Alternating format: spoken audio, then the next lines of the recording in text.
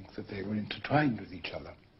Which I call the content, as opposed to the practice of his academic work, is one of the primary ingredients in the secondary world of many kinds. Anglo-Saxon above all. And of course the philology. The philology of the primary world relates very, very closely to the languages of the secondary world. Sindarin and Quenya, the languages, the elvish languages of Middle-earth. They're totally different in the sense in which he used the word fantasy. They are the languages of the fantasy. But they're very hard. They're hard-bitten. They have their own severe phonetics, their severe grammatical history, which shows, I think, is important, because it shows what the word fantasy means. There's nothing crazy or absurd in the idea. His fantasy philology is just as strict as the philology of the Germanic languages that he practiced that he expounded as a professor. So I think that his academic, the content of his academic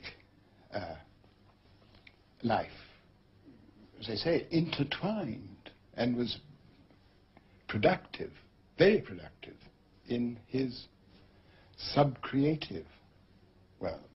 In terms of actual content, of course, an important element in The Lord of the Rings, which plays no part in The Hobbit, I think, or in the Silmarillion, but plays a very important part in The Lord of the Rings, is the kingdom of Rohan, which is modelled on, in a sense, transformed. It's not supposed to be historical because it's in the secondary world, but the inspiration for Rohan derives very evidently from Anglo-Saxon England. And the philology does not derive from any direct imitation of real languages in the world. Not at all. But of course it does derive from his mastery of the history of actual languages.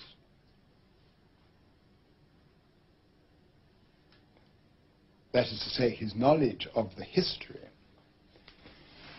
of English, German, so forth, other Germanic languages. He used this kind of knowledge, his knowledge of phonetics, of phonetic history, to devise his own languages. That is what gives them their extraordinary credibility, because he composed them historically.